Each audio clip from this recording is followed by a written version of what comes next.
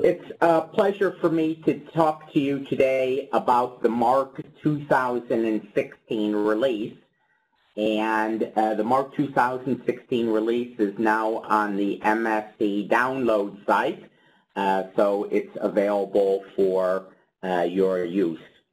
So I'll quickly go through the summary of what this release contains, and what we tried to do is look at all of the four main themes of the Marc product, namely improvements in performance, enhancement to the contact option, ease of use, and material behavior for nonlinear materials. So we're going to start off right away with performance. And of course, in contact procedures, we have the node-to-segment concept and the segment-to-segment concept, which we've been talking about for the last few years. And one of the things that the segment-to-segment capability did not support was domain decomposition for parallelization, for distributed parallelization. Of course, it can be used in conjunction with element-level parallelization as well. This is not a particularly large model. It has about 1.5 million degrees of freedom. And we see that we really have good scalability when we go from the serial mode to 4 domains. And then since it's not very large, we don't have that much additional parallelization. So nowadays, we really recommend using the segment-to-segment method over the previous node-to-segment method. Another area of performance is really the use of the Paradiso solver. And there's some not so good news, and then there's some good news. So I'll do the not so good news first. In the 2016 release, we're sometimes seeing that the amount of memory that's being used for the Paradiso solver is about 10% higher. This is for a 6 million degree of freedom all solid model. But the good news is if you have more modern Intel hardware, so-called AVX support or AVX2 support, then what you'll see is you'll see a quite nice reduction in the wall time associated with the analysis. In fact, it's close to 25% for this model that's shown here. Of course, if it's a really solid model and it's a well-conditioned problem, then the iterative solver, the CASI iterative solver, is still often substantially faster than the Paradiso solver. So let's now look at contact. And what we've done for contact for the segment-to-segment algorithm is really this is a newer algorithm, and we're continuously working to improve the functionality. In the last couple of releases, we added this version equals 2, and that gave us better penalty factors and better use of augmentation.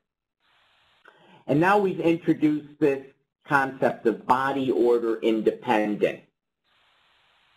And we said we were body order independent before, but in fact, it wasn't always making the best decisions.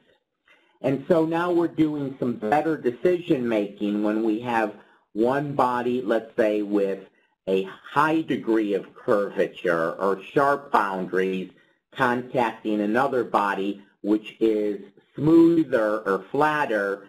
So now that we base the normals on these flatter surfaces.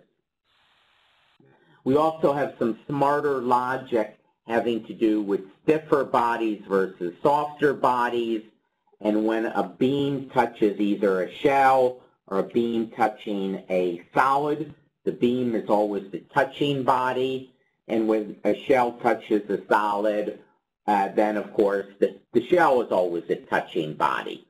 So we have additional smarts in the algorithms, and I'll kind of demonstrate these in these two different models. So we have exactly the same physical problem on the left and the right, but we reorder from a user's perspective what the bodies are, and you can see that because they have different colors associated with them. But then when we run the simulation, we get exactly the same results, and we get the same results to 4 digits of accuracy, and it would be even greater than that if Mentat displayed those additional digits. And here's another example. Here we have a very flexible rubber ball in a cylinder. So there really are 2 deformable bodies in the symmetry plane. And then if we squeeze the cylinder and look at the time history of the contact forces, we see effectively while the colors have changed because the body order has changed, the results are identical and the trends are absolutely identical. Another thing that we've done for contact is there's this load case. It's often used in manufacturing simulations where we want to move a deformable body from one load case to another load case. It really has to do with process simulation. And we've made that easier to do so that you can move a body based upon a local coordinate system, or you can just say rather than move a certain distance, we can say move from the current position to some particular final position. One of the biggest things that you're going to see when you use Marc 2016 and Mentat 2016 are some new icons. And they really have 2 purposes. One of them is to reduce the amount of mouse movement. So we put a series of icons closer to the graphic window, the model window.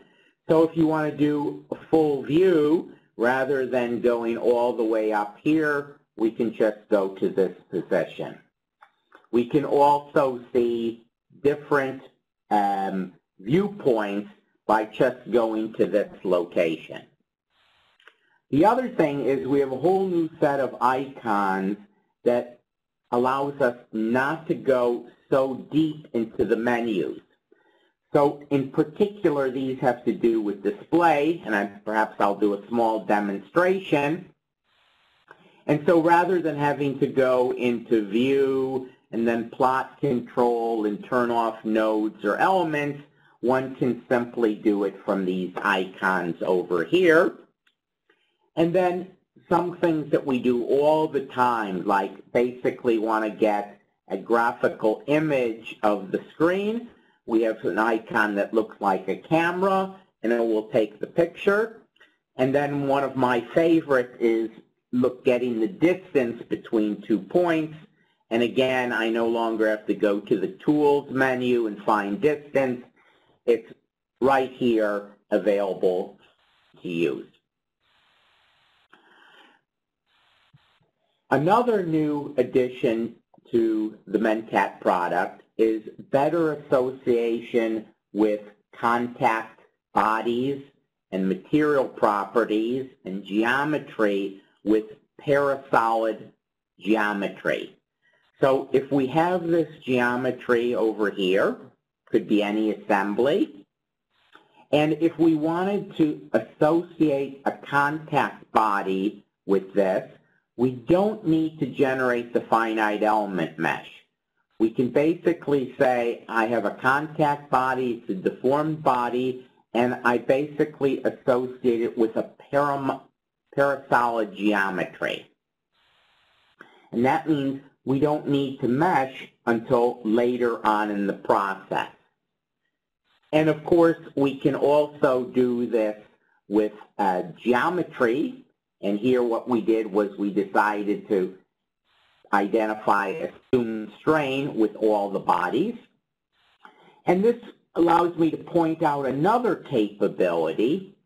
We've put the icons associated with all elements or all nodes all selected, all unselected, all visible, all invisible, and some new icons having to do with the top and the bottom or the exterior surfaces right on these submenus. So often you would add elements, and then you would basically need to go back over here to identify which elements or which nodes you wanted to do. Now you simply click right here and it does it for you. So again, less mouse motion. Of course, in the previous release, we already put boundary conditions on the parasolid entities, and we continue to do that with the 2016 release. So what does that all allow us to do? It allows us to basically mesh later on in the process. So if I would have changed this geometry, let's say I did a chamfer or blend of this element, then effectively it would have regenerated a new finite element mesh automatically. It would have automatically associated that finite element mesh with the geometry, with the boundary conditions, with the material properties, with the contact bodies, and all other things that are available in the product. Another Mentat capability is the ability to basically use something known as mesh on mesh, but now to generate predominantly quadrilateral meshes. So before, what we did is we had a surface. It could have either been a previously generated triangular mesh, or it could be an STL file that came from a CAD system. And we could have basically said, do this mesh on mesh, but it would have generated all triangles. And now we have the capability to generate a quadrilateral dominant type mesh, which you might want to use in some other process. This might have been a manufacturing process, and then you might have wanted a quadrilateral mesh to do a structural analysis on this box. Another new capability associated with meshing, something called imprinting. And what imprinting allows us to do is take a geometric entity from one body, or ones we make ourselves, and imprint it onto another geometry. So here we had two parasolid geometries that we got from CAD. Pretty simple model. It's basically a cylindrical body and a rectangular body. And we want the finite element meshes to be congruent. So what we do is we take the curve that's associated with the solid body, or the edges associated with the solid body, and we project that onto the other body. So we effectively imprint it. And now when we generate a finite element mesh on this body and on this body, we will get elements that are aligned with one another. And we'll get edges of those elements that are aligned with that circular imprinting. And of course, if we would have generated higher order elements, the mid-side nodes again would have been projected on the true circle. One of the values of this is when we do mesh generation, we can give additional information like seed points, but we could only have done that on the curves or the edges of these geometric bodies. But we might have wanted to have a point load here, and we might have wanted to have a refined mesh in this region. And what we can now do is we can imprint a point onto the surface and then give a mesh density associated with that point, and that will give us a more refined mesh in that area. Another new capability, which really is associated with both Marc and Mentat, is we can now visualize applied pressures. So if we apply a pressure on a body, and here the pressure was defined as a double cosine function through using an equation. Before, what we could do is we could have gotten out the equivalent nodal loads out of Marc, and then we could have done a little vector diagram or a contour diagram of those equivalent nodal loads. But those loads would have been effectively also a function not only of our applied pressure, but the mesh size. And sometimes you want to really see the true pressure that's applied on the system, and this now gives that behavior. It's very useful if you wanted to do something like fluid-solid interaction and you were obtaining the pressures from some CFD program. Another mesh enhancement, or I should say a user-friendly enhancement, it really has to do with meshing as well, has to do with local adaptive meshing. So in the last few years, we've talked a lot about global adaptive meshing, and we really haven't done much enhancement of global adaptive meshing with the Marc 2016 release, but I can certainly promise that we will for the Marc 2017 release. But you'll see that we've done a variety of things for local adaptive meshing. The first one is if you have a really not such a good mesh and you had some penetration, what the program will now do is when it detects penetration, if you request it, it will locally adapt the mesh.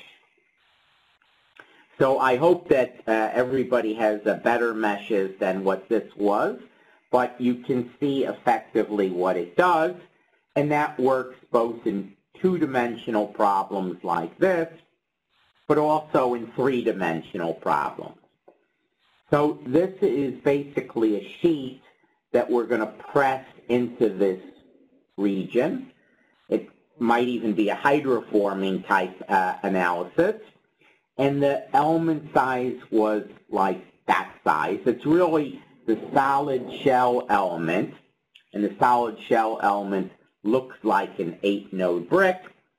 And we can see in these regions of high curvature, it senses that penetration might occur, and it refined the mesh in that particular region.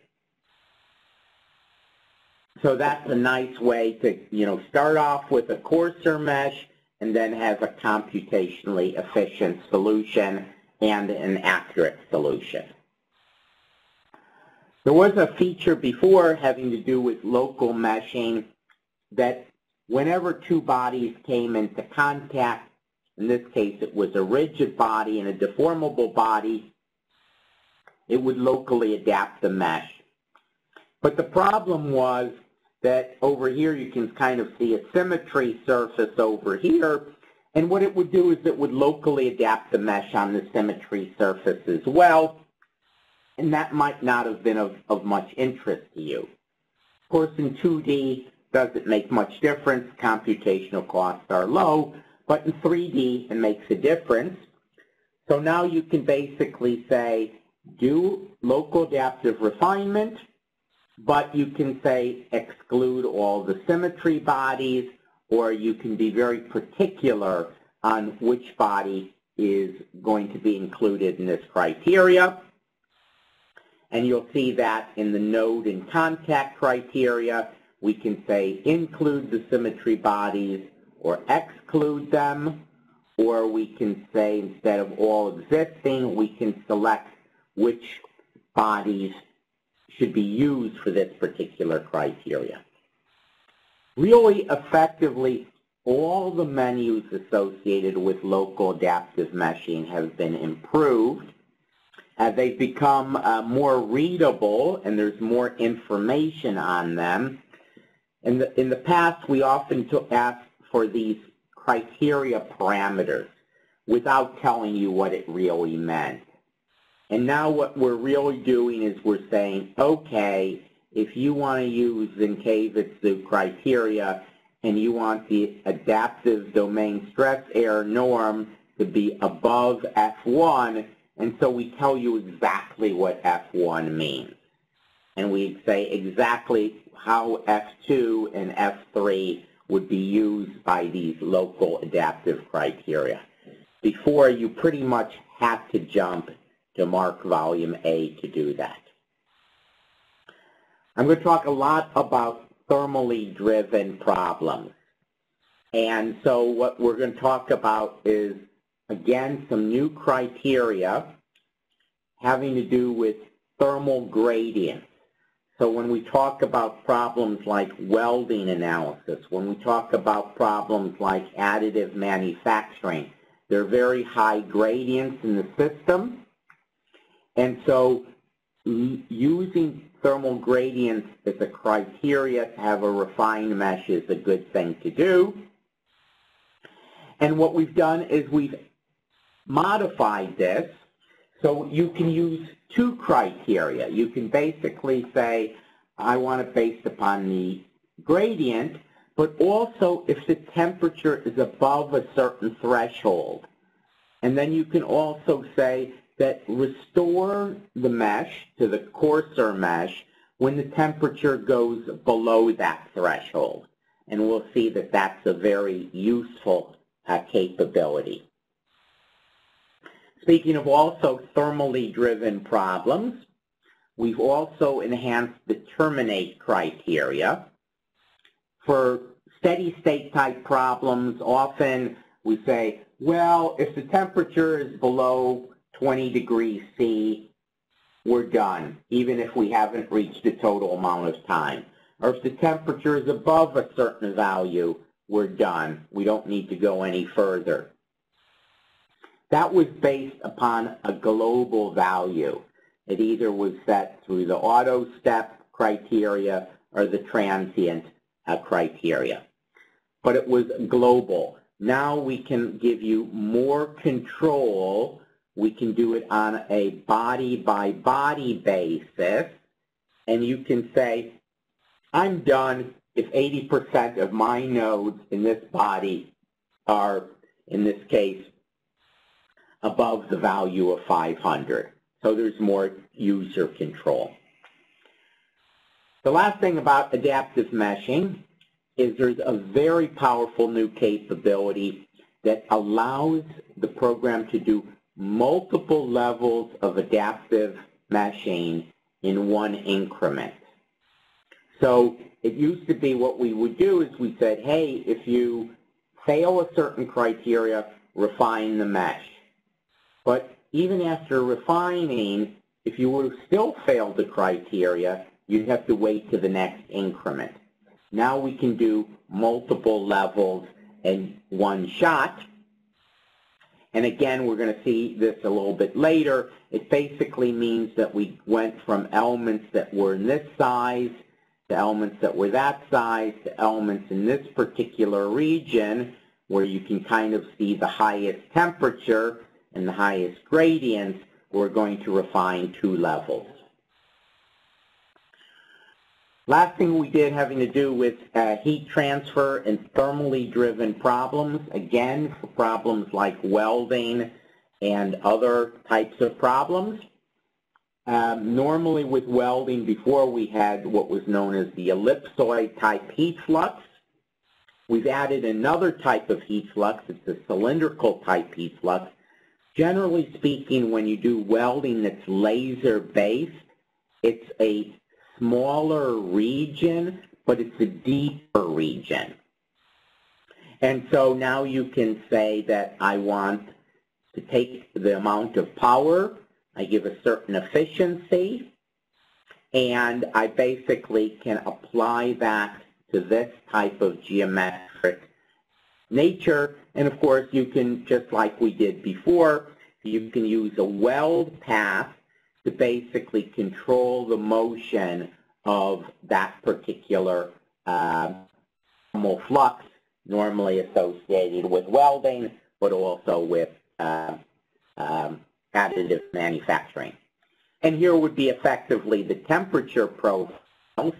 And what I'm doing here is I'm also showing something that was introduced in the Marc 2015 release, where you can slice through the body at any point and get really nice representations of what the temperatures or what the stresses are internal to the body. So here was that welding problem, and you can see we have a very fine mesh here, and you can see that it basically coarsens up when things are no longer interesting. This one was done also with a cylindrical heater, but here it's really a thin region. So really it wouldn't have made that much difference, but that cylindrical heater is more applicable when we have a thick region where we have deep laser penetration. One of the things associated with these problems, which moves us to what we'll talk about later, is very often in these problems, the increment size is not driven by the structural problem, but the increment size is driven by the thermal problem or the temperature-dependent thermal properties. And so to reduce the cost, what we can do is we can say, well, do a certain number of heat transfer increments and then do one structural increment. And then do a bunch of heat transfer increments and then do one structural increment. And since the structural increments are usually a lot more expensive than the thermal increments, this substantially can reduce the computational costs in these problems. So we talked about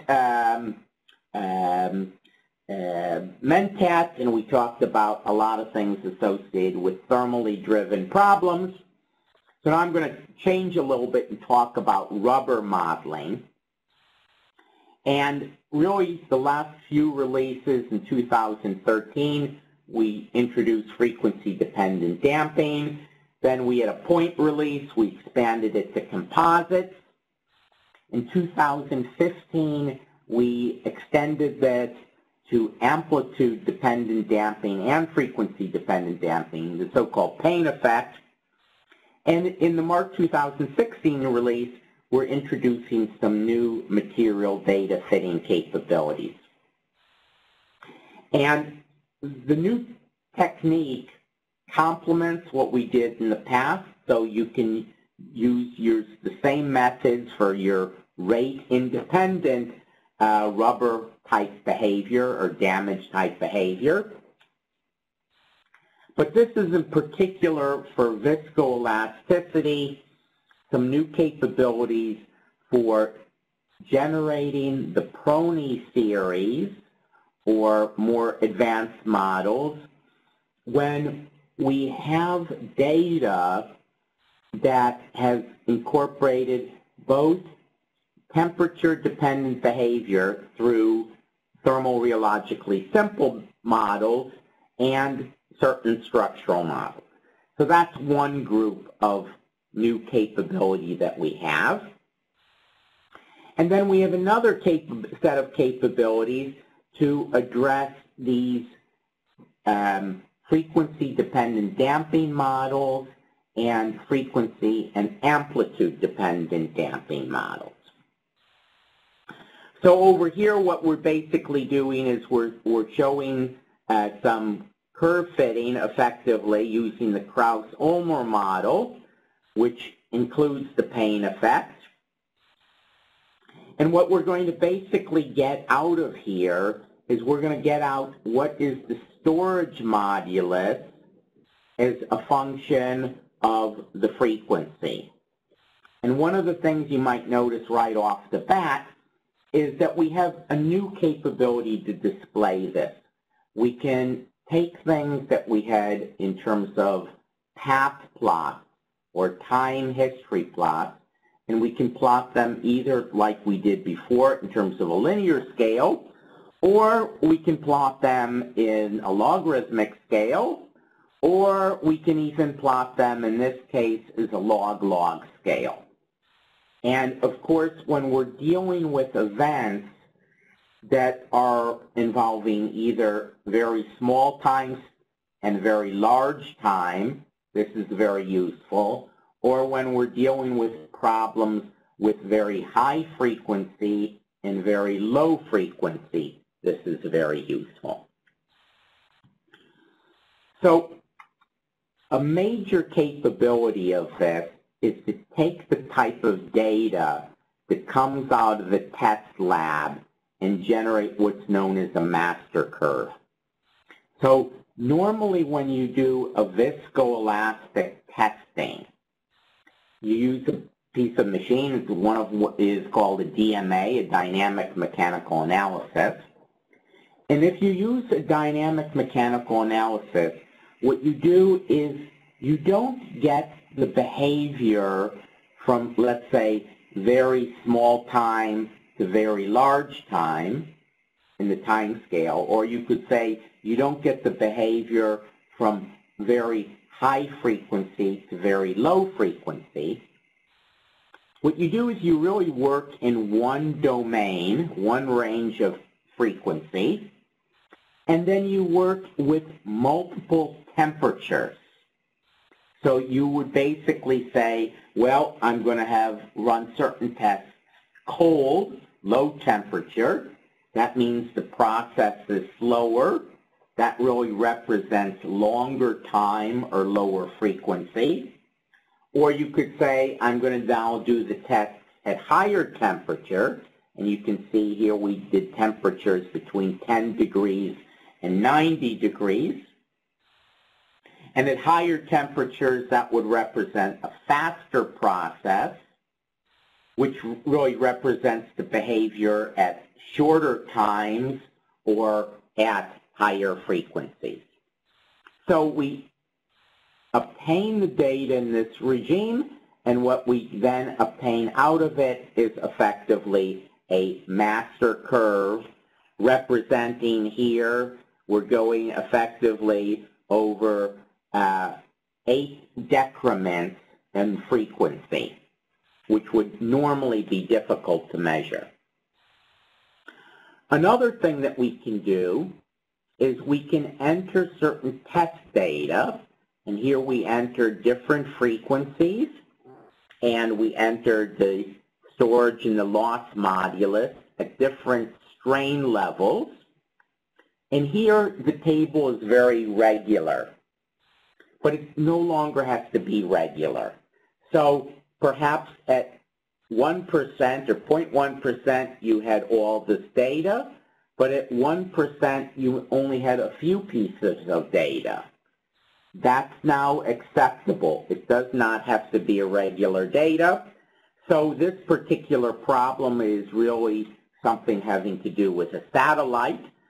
Basically, we would have the satellite inside this ring. This ring is basically held by rubber dampers, because when you launch the rocket, there's a huge amount of vibration occurring in the rocket. That's why people do things like random response type calculations. But we're interested in what is the frequency dependent and deformation dependent behavior of those rubber bushings. And so we can use our new curve fitting program for getting out the material data, the material properties associated with this thixotropic and triboelastic model. So it's very, very powerful, and the last thing that we did associated with this is the MAR 103 class book.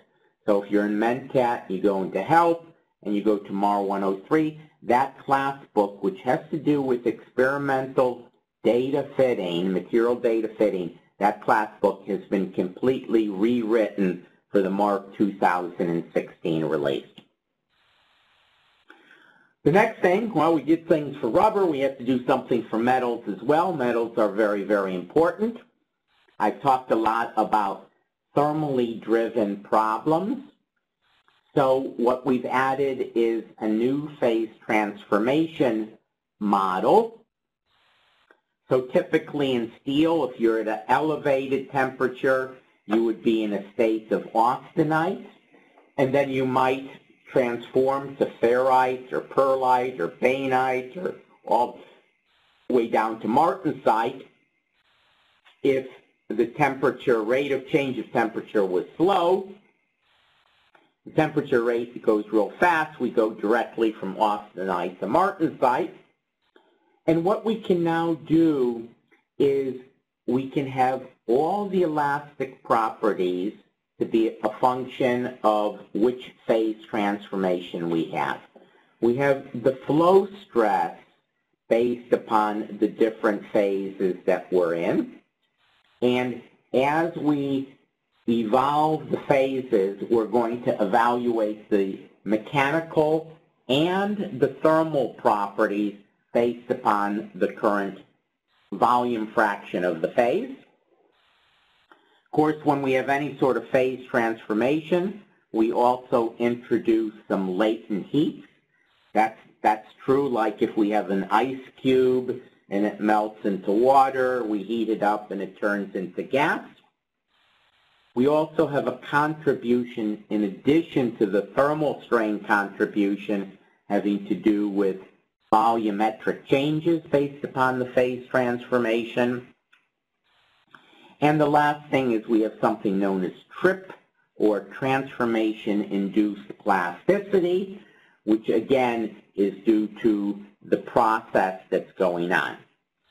So the challenge, of course, is there's a lot more material data that you need to enter, and we allow you to enter that in through either time temperature transformation curves or continuous cooling transformation curves.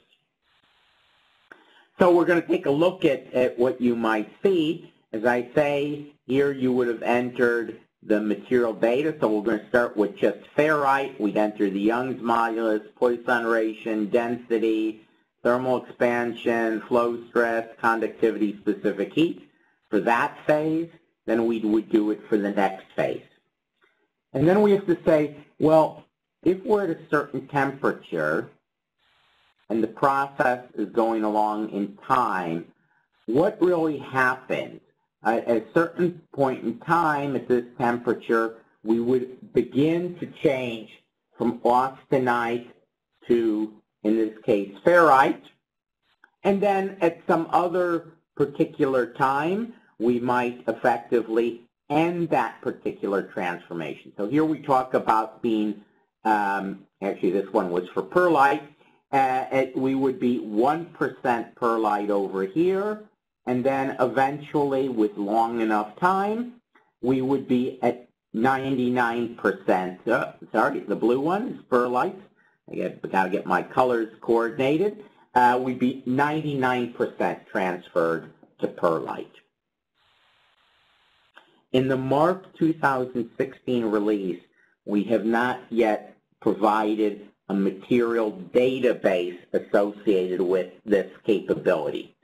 It is possible to use in conjunction with the SimuFact welding program or the SimuFact general program to get the material data as well to be used with Marc.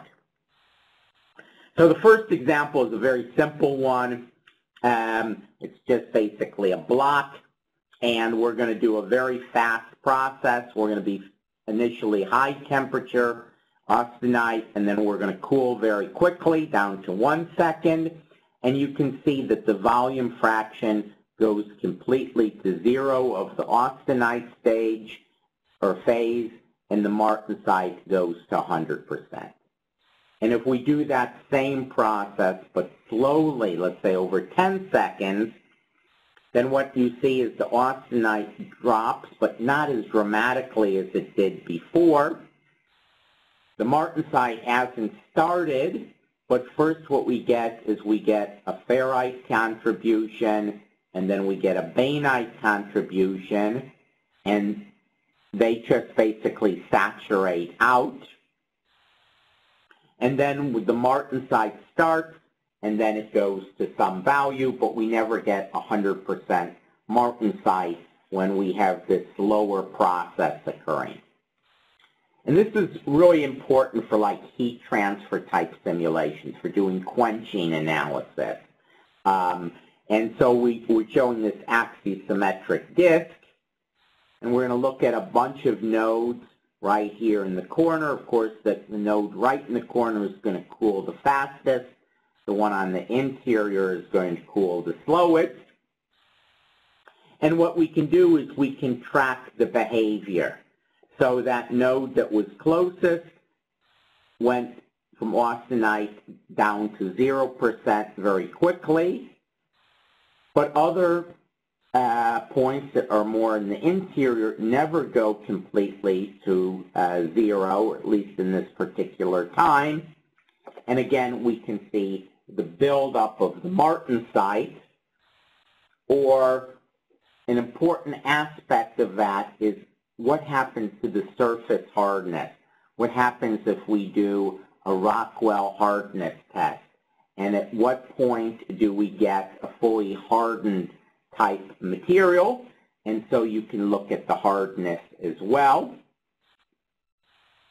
Or you could look at what is the volume fraction at different points in time. So you can see that we still have some austenite here at 20 seconds. Or you can really kind of look at all the phases at once and take a look at the transition through these different stages in this particular simulation. So you might notice that in this particular model, given the temperatures and the rate of change of the temperatures, we never had any perlite in the system. We've also introduced some new flow stress equations. Some people love user subroutines, some people don't. These are massive generality of power law type flow equations. They're more particular terms. Sometimes they're called the GMT equations, and it's just an alternative to using a user subroutine or giving a piecewise linear representation of these behaviors. Finally, we've had in the past something known as the Johnson-Cook damage model. Excuse me, the Johnson-Cook flow stress model. We've now introduced Johnson-Cook damage model. This is a model that's, again, well suited for elevated temperature. It really accounts for the increased motion of dislocations at elevated temperatures. So before I go quickly do a demonstration, let me tell you about some exciting things having to do with machine support. The Marc 2016 release is the first release that officially supports Win 10. So we support both Win 7 and Win 10. We support Red Hat 6.3 for Linux and also SUSE 11 SP2. And in terms of the license file, there are two new features that control this material data fitting and phase transformation. There is an interim license file on the download site. There is no cost associated with these new capabilities. If and when we introduce a material database for phase transformations, we'll need to basically charge for that material database because that would come from a third party. Finally, in terms of user subroutine, there's been a small change between the previous versions and the current version. The current version, we no longer provide the MKL libraries. Intel no longer allows us to do that. So if you install the new compiler or have installed the compiler, it asks you a question about, do you want cluster support? And many people don't know, so they might answer no. But when you run Marc and you want to run with user subroutines, you need to say that you want cluster support so that the Intel compiler also installs these MKL libraries. So if you're a large organization and you have a good IT department, hopefully they've done that for you. So let me just do a really fast demo with Mencat so I can show some of the power of these new icons. And so there's Mencat, and I guess I'll just pretend I'm resetting my orientation. And let's just import a CAD model. Oops, that wasn't what I wanted to do. Files, import CAD is solid. We'll import a model that I've used in the past. And I guess we should hopefully fill it. Hopefully it's imported. That would be embarrassing if it didn't. But we might need to display it correctly. So now we've displayed it correctly, and we'll rotate it around a little bit. Let me go the other direction. And we see our particular model.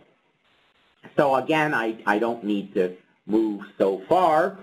And we'll quickly demonstrate some of the things I talked about. So I could go into material properties, and I'd go into material properties, and I'm just going to import a model, a particular material, and I'm going to give it certain properties, and you can see I can add it directly to the solid geometry. So I don't have any finite element mesh. I'm going to add it to all the solids. And I might want to do contact, and I might say it's a new deformable body. And again, I can just add that body directly to this parametric body. So I can basically say I've introduced it, and in this case I actually had identified contact on. But I might want to, say, gee, well, why don't you identify something else? So let's see if I can use the icon, toggle identification of materials. So if I did that, it's, oh, it doesn't think it yet has material to the element. Can't use that one quite yet. Let's add some boundary conditions. And I'm not really going to do a contact problem.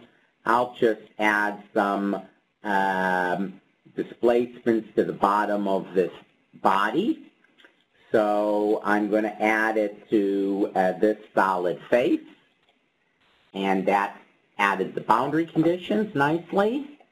And I'm going to add some distributed load where you might have had a gasket here, and I'll basically say a new face load, and I'll give some pressure.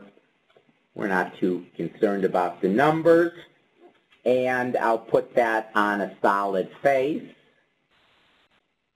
And here I just want to put it on that solid face. And so I don't have any finite element mesh yet in my geometry. So now let's go back and actually mesh this. So I might want to do a volume mesh. And I'll say just go tet mesh. And I'll tell it to mesh that body. And presto, it generated the finite element mesh of that body. And if I wanted to turn on the node numbers or look at the node numbers, I could basically not have to dig deep. I can just click on here and get the nodes on and off. Or I could say, gee, I don't want to see the solid anymore. So I think if I go click that button, set solids off and regenerate. So now all I'm really seeing is the finite element mesh. I'm not seeing the other part of the mesh. So of course, normally we'd want to run this analysis, and we can do that pretty easily. I'm just going to do a simple analysis. So I'm going to specify a new load case, just like normal, except I'll only have one increment. My loads they were on my solid geometry, but now they're going to automatically be applied to the finite element model. And I can define my job, and I just basically say it's a structural job with my one load case. And I'll just say I want to look at the von Mises stresses. And let's see, what else should I do? I guess I should run the problem. And before I do that, I always like to use parallelization. So I'll say multiple threads. And I'll change it to the Cassie iterative solver. I don't think I need any parallelism there. And hopefully I've done everything correctly because it's so easy. And I'll submit the job. And it's running, and it's running, and it's complete. And I open up my post file, and let's say I want to look at the contour bands. And I go to the last increment, and we see that we have nice high stresses where I applied the pressure.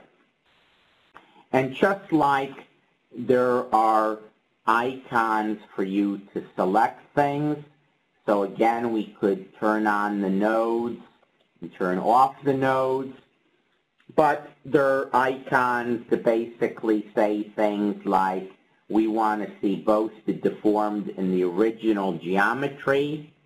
Well, here everything was very, very small, so that wasn't very exciting. Or we could say right from the beginning we want to do a vector plot, and what we don't have to go multiple levels deep. We immediately see the vector plot with the default being of displacements. So those were the particular displacements. And if we wanted to go back to do a contour plot, again, we would go there, and it might allow me to do contact plots of other things as well, like the total displacement. So we see that basically providing these icons really reduces the amount of mouse travel that you need to do with the simulation, and allows a lot more power in terms of model building and model display. So with that, I'd like to thank you very much for attending today's session, and hopefully you'll quickly download the latest version of the product. Of course, there are also defect corrections. I should say, I should maybe break out for 1 second here as well and show one last thing with Mentat. Of course, from the help file, you can always see the latest release guide, and what the release guide will do, among other things, it will basically tell you for any of these new capabilities a little bit about how to use it, but more significantly, the release guide will tell you where are the example problems in the user guide, and where are the example problems in the demonstration problem. And of course, one can always go into the help area, go to the user's guide, and basically take a look Usually they're in order that we did them, but you can basically go in and look at the examples for this new material data fitting through the examples. And if you want, you can just click the Run button, and that example problem will start playing, and you can watch the whole process of utilizing the new capabilities. So again, I thank you very much for your attention, and hopefully we have time for a few questions if there are questions.